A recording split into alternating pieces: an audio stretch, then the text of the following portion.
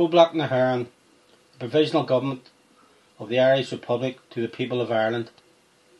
Irish men and Irish women, in the name of God and the dead generations from which she receives her old tradition of nationhood, Ireland through us summons her children to her flag and strikes for her freedom.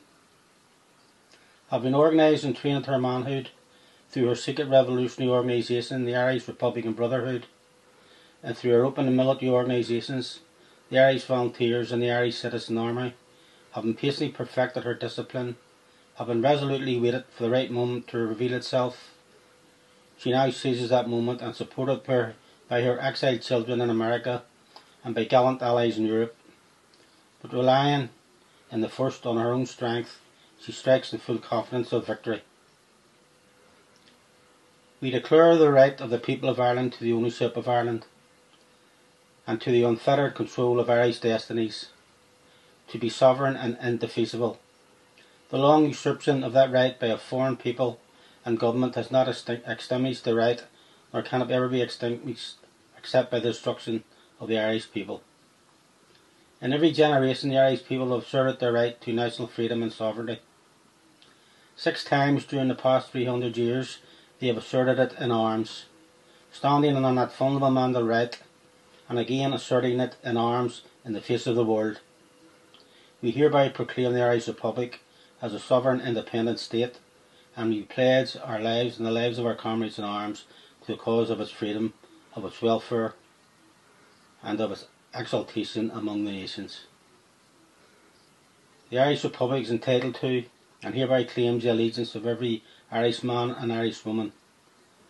The Republic guarantees religious and civil liberty, equal rights and equal opportunities to all its citizens, and declares its resolve to pursue the happiness and prosperity of the whole nation and all its parts, cherishing all of the children of the nation equally, and oblivious of the differences carefully fostered by an alien government which have divided a minority from the majority in the past,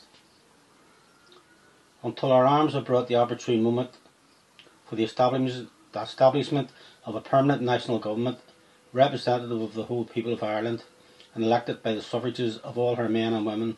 The provisional government hereby constituted will administer the civil and military affairs of the Republic in trust for the people.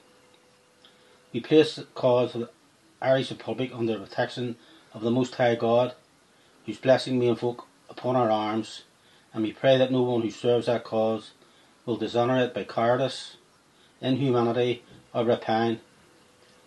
In this supreme hour, the Irish nation must, by its valour and discipline, and by the readiness of its children, to sacrifice themselves for the common good, prove itself worthy of the august destiny to which it is called. Signed on behalf of the Provisional Government, Thomas J. Clarke, Sean McDermott, Thomas McDonough, P. H. Pearce, Eamon Cant, James Connolly, Joseph Plunkett. Acharja. Today we pay tribute to the momentous event in Irish history, when the brave men and women who fought in the Easter week struck a blow for freedom against the might and brutality of empire, and for the establishment of an independent republic. We also remember our own comrades, whom we have lost throughout the years. These men and women dedicated their lives to fighting for a 32-county secular socialist republic, in the tradition of Tone and Connolly, Golding and Macmillan. Without them, we as a party would not be in existence today. Connolly and his ideas remain central to the politics of the Workers' Party. Over centuries later, we are still faced with many of the same issues, particularly in the inability of